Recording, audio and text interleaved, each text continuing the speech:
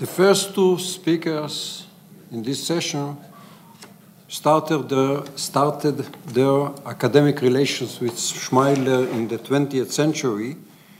And the next speaker, Shiri Alon, who is a faculty member at Tel Aviv, at the Bar-Ilan University, completed her PhD with David Schmeidler in 2012 and started her academic career at Bar-Ilan University in 2013. She's an accomplished economist and decision theorist, and also not only a student of David Schmeidler, but also a co-author of David Schmeidler. Please, Shiri.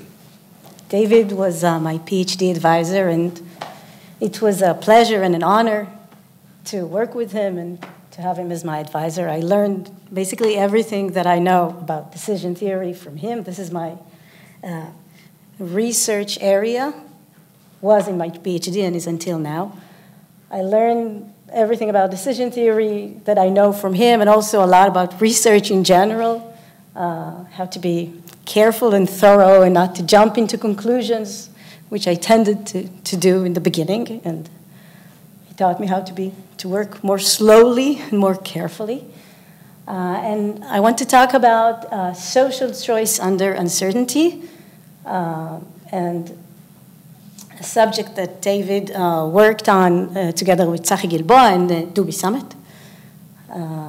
And Eddie, Karni, and Gilboa prepared a little bit for me all the background, so it's good. So the basic question here is how to make decisions for society. Okay, so the question that I want to talk about is, suppose that you have a society that is composed of different people, and different people may have, of course, different preferences, and a social planner, a policymaker, needs to make decisions for society, and somehow needs to take into account the preferences of the members of society, or at least we wish that a policymaker would do that. So a very simple example you may think about is that you need to decide as a social planner whether you want to build a library or a park, okay? And there is all kinds of preferences in society. Some people want one thing, some people want the other. And you need to find some consistent way of what we call aggregating these preferences, okay? And making one preference for the entire society. So that's the basic question. And maybe the most accepted and standard principle that usually guides social decisions, or the principle that we wish that a social planner would adopt, is the Pareto principle. And it means simply that if everybody in society prefers option A to option B, we would expect the social planner to choose A, okay? So if everybody is in consensus that A is better, so just do A. It sounds very straightforward and undisputable. But still, it turns out that it works really well when there is no uncertainty. But if there is uncertainty, an uncertainty of the type that the two talks before me discussed, so uncertainty of the form that I may choose an alternative, but I'm not sure what will be the consequence of this alternative, then things get complicated. So if, just an example about global warming, maybe I'm considering building a park, but I'm not sure what's going to happen with global warming. Maybe in 2 years, it will be so warm outside that no one will be able to use the park, okay? So maybe there is some uncertainty involved, and this makes things complicated. So how complicated? And I'm trying to keep it very not technical. So suppose that all the members of society and the social planner, they make decisions following the very classical way that we suppose in decision theory under uncertainty. So they use personal tastes and subjective probabilities that were mentioned, and they compute the expectation, okay, the expected utility according to subjective probabilities. So everybody has their own tastes, their own beliefs, quantified as probabilities, and this is how they decide, okay? Suppose I want to assume that, okay? That's the standard assumption. And also, I want the social planner to satisfy what I call the Pareto principle, Okay, so I want the social planner, if everybody wants A over B, to choose A. It turns out that these two things just don't work together, okay? There is a result, a very famous result, that there is impossibility here, which means that I can't really have both things. If I try to do that, something doesn't work, okay? It's impossible to aggregate the preferences of members of society in a consistent manner. And just recently, Tzachi told me that David found this to be a difficult problem because if you believe that ideas are important, then this may give justification to policymakers to just do whatever they please. Because if we have a result that says, okay, you can't anyway take into account the preferences of members of society in a good way, okay, because you can't even satisfy Pareto, then just do whatever you want. It may justify arbitrary decisions. So this is a problem, this impossibility result, and the paper by Tzachi, by Dubi Summit, and by David addressed this problem and tried to restore possibility, to see if there is some consistent way to aggregate preferences that will be still reasonable, okay, and get rid of this impossibility result. See what really drives this result and how we can fix it, okay? So I'll tell you an example that appears in their paper. It's a very neat example, very clean, and I think it gives the idea beautifully. So if we have this impossibility, the two things that don't work together, it means that if we want to somehow restore possibility, we need to give up one of the two. Either the classical representation of preferences or the Pareto principle. We should at least relax something, okay, because it doesn't work together. And they have an example in their paper that shows that maybe the Pareto principle, even though it sounds very straightforward, okay, if there is consensus in society, just follow it. It sounds very appealing. Then under uncertainty, it may not be so appealing, okay? So the example that they used was the example of a duel. So imagine two people that you have that are considering a duel. They consider fighting a duel. Each of them obviously wants to win, okay? So each of them prefers the consequence of winning, but also each of them believes that he is going to win. Therefore, both of them prefer to fight the duel than not to fight the duel, okay? So we have a consensus. If we look at the society of these two people, and now we consider a social planner, the social planner, seeing consensus in society, if we want the social planner to satisfy Pareto, the social planner will need to prefer dual to not dual, to no dual. And this doesn't seem so appealing. And why not? Because we have agreement here, we have consensus here in the society of the two people, but this agreement seems like it's kind of a false agreement because it's based on double disagreement. Their taste, the taste of the two people here, are opposite. Each of them wants to win. And also their beliefs are opposite. Each of them believes that he is going to win. So it turns out that eventually they both prefer the same alternative of dual to no dual.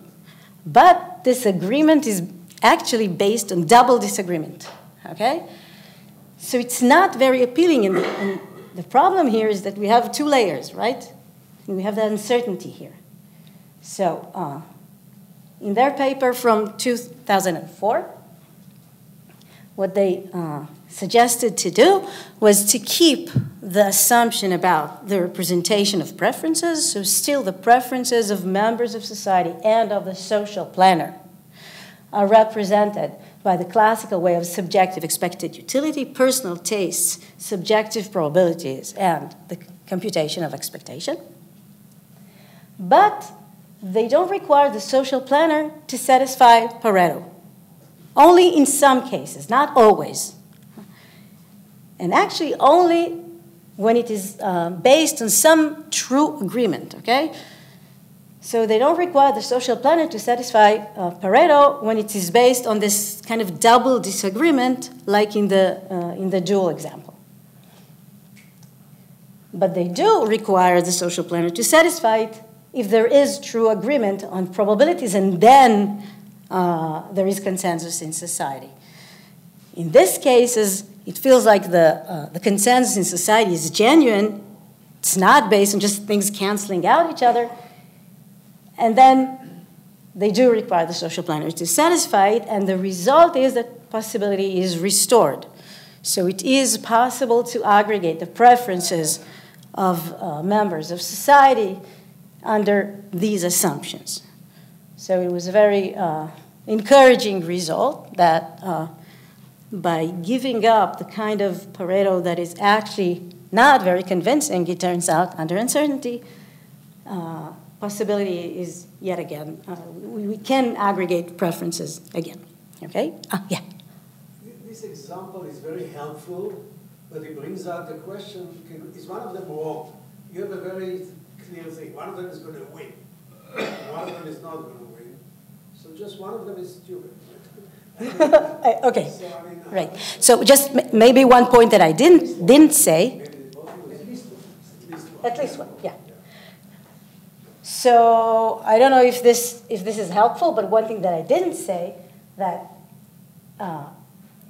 if we insist on Pareto, the standard, if we insist on Pareto, the full-fledged Pareto, not this one, not the limited one, then we say to the social planner, you must satisfy, you must prefer dual to no dual. If we don't insist on Pareto, he can still, or she can still choose whichever option he or she wants. Okay, right? Dual or no dual, it's open, but we don't make it compulsory. It's not that he or she has to choose dual. Okay, but when will we require that Pareto be satisfied? So, for instance, if both of them agree that it's 50-50, oops, if both of them agree, I'm used to moving around a lot. If both of them are 50-50, okay, if both of them agree that it's 50-50, that each of them wins, then probabilities are agreed. If they still want to prefer the dual, if they still prefer the dual, they still want to fight it, then the social planner will have to prefer the dual as well, okay? If, I mean, they really do want to fight it, even though they know there is a 50-50 chance that they'll win, then it's okay. Then it's based on agreement. But I agree that the essence here is that they can't both be right. So something here, this thinks one thing, the other thinks another thing, and at least one of them is wrong, and they don't genuinely they don't genuinely agree on something, okay? So still it is left open. It's not that the social planner cannot prefer the dual, but doesn't have to. What is the state of the world in this example? Either one wins or the other. Okay, thank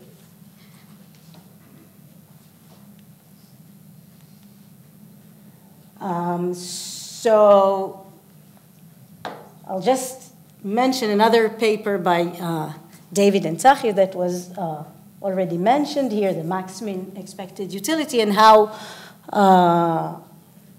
I used it with a co-author of mine to combine both these notions of the social choice under uncertainty and the possibility that is restored when you relax the Pareto requirement, and the notion of ambiguity that was already mentioned. So in the paper of Tzachi, David, and Dubi Samet from 2004, this is the paper they just showed. They take different people in society, different members in society, and the social planner. Everybody is supposed to decide according to subjective expected utility, so based on subjective probabilities, okay, computing expectation,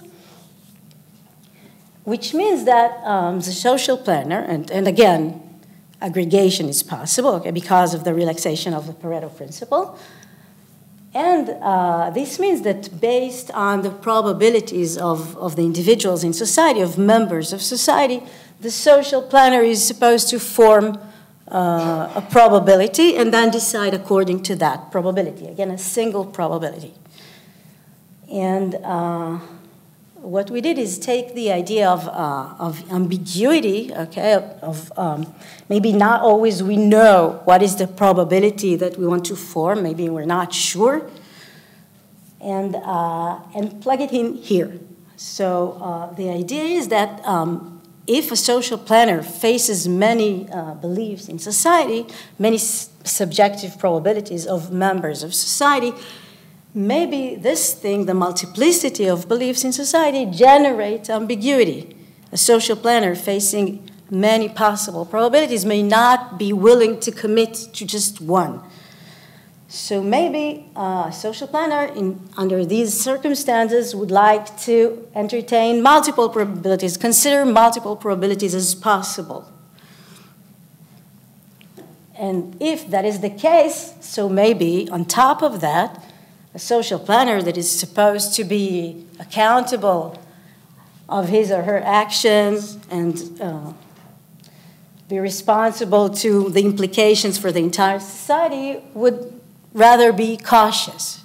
Okay, so if there are multiple probabilities that are possible, then maybe considering all this probability, the right approach for a social planner is caution.